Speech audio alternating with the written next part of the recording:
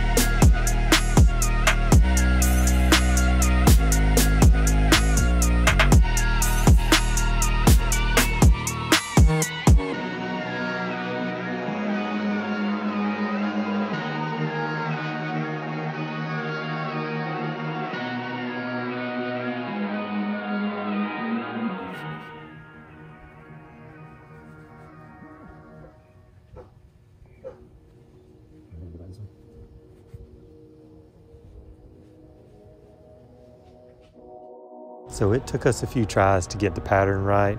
I didn't buy a full shim set before this, so we were just using what we had. But we took it in and out a few times, had to change the pinion depth, and ended up with good backlash and a good pattern. So now we're ready for final assembly.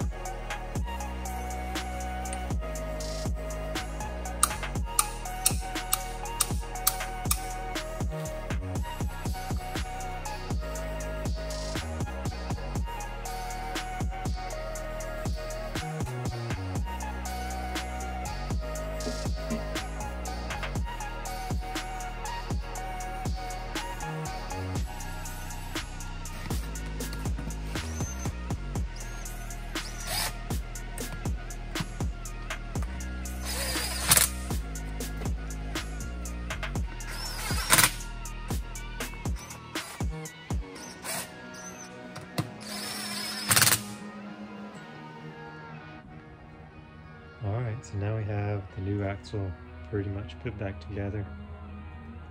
So now we have the 14 gears out of my truck with the track lock limited slip in this single rear wheel housing. I just have to put the rotors and the rest of the brakes on when it's in the truck. One thing I have to finish up now though is to fix a little bit of this. I'm going to weld these back up and grind it smooth.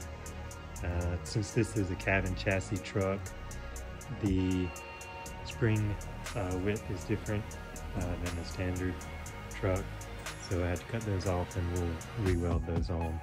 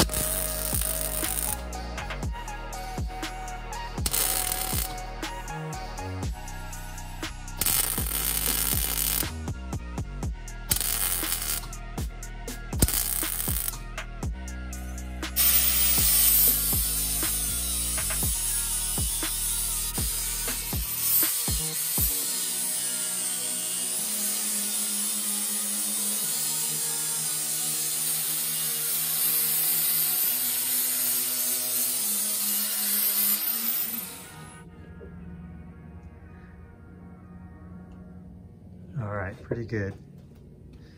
So, there's a little rust where the original perch was, but I'm not going to weld up all of that. Now I'm going to run the contour machine over this and clean up the tube to get ready to weld on the new perch.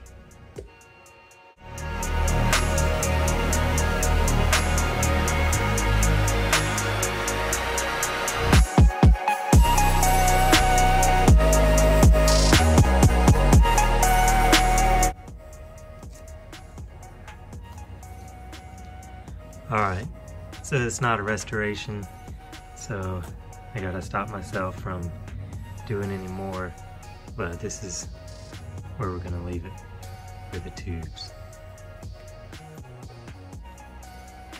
Alright, so we have the old perches cleaned up and ready to weld back on. We'll just wait till we get it in the truck to set the pinion angle.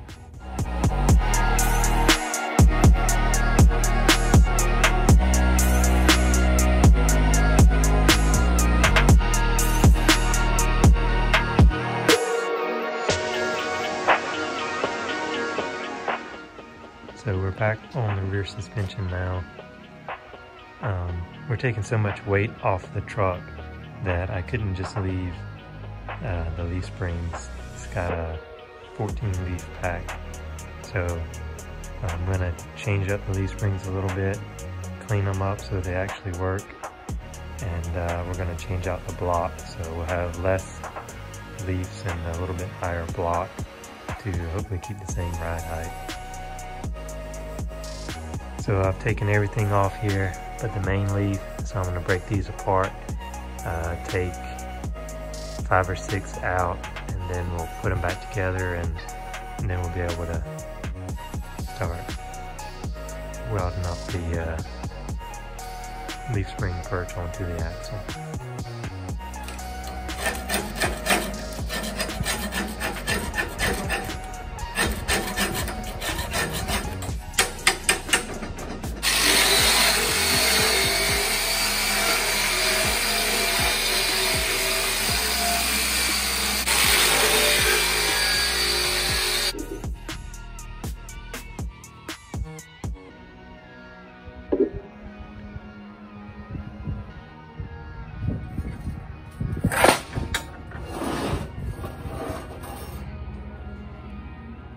So with a little bit of grease between these leaves, it'll be working a lot better.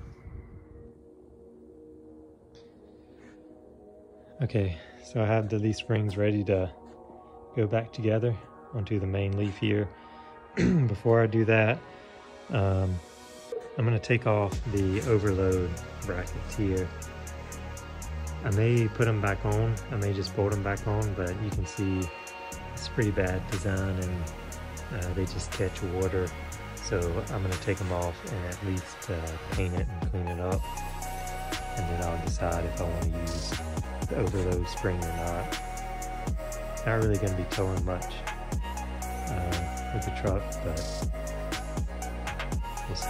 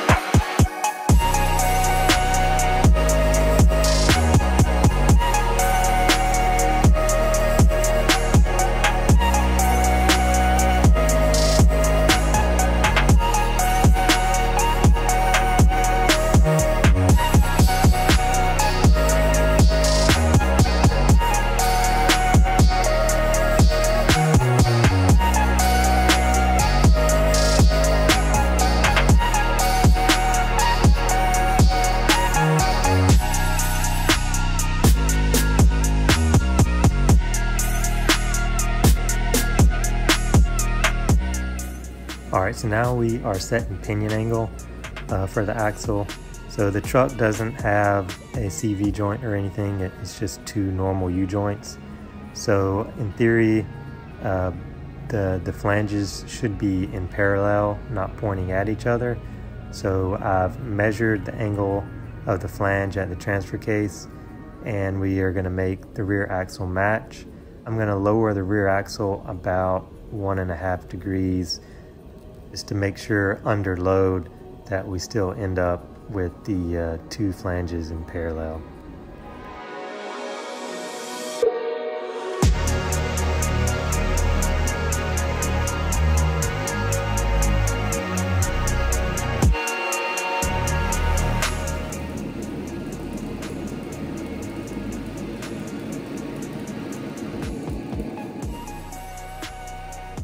Alright, so we finally finished up the rear axle here. So now we have single rear wheel with the 410s and the limited slip that was in here before. We have the leaf springs, that I took about 6 leaves out of. Stock shocks, new rotors, should be ready to go.